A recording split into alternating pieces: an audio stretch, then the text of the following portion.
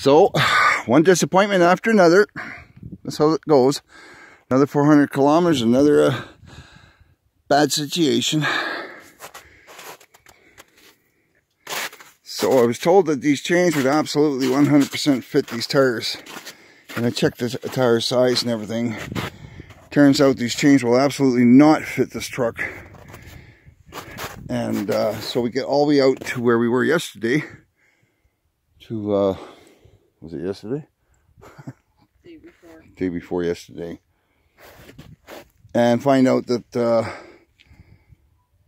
Dodge, for some reason, when they decided to make a 4x4, didn't understand the fact that people actually use a 4x4 usually because they need it in extreme conditions, which means don't put the bloody brake line 1 inch from the tires.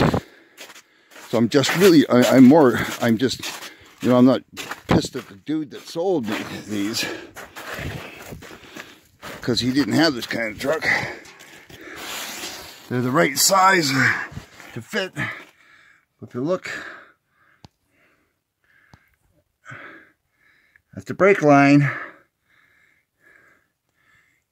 got 1.5 inch room. I mean, we've got about 1.5 inch of tire chain. There's the brake line right there. 1.5 inch room between that and the wall of the tire, and the chain just touches it. Okay, so yeah, I don't really want my chains ripping off the brake line, so now I'm going to have to obviously go in to get a real mechanic on like some Dodge. I don't know why. Excellent truck other than that, like, but what an expensive surprise, you know.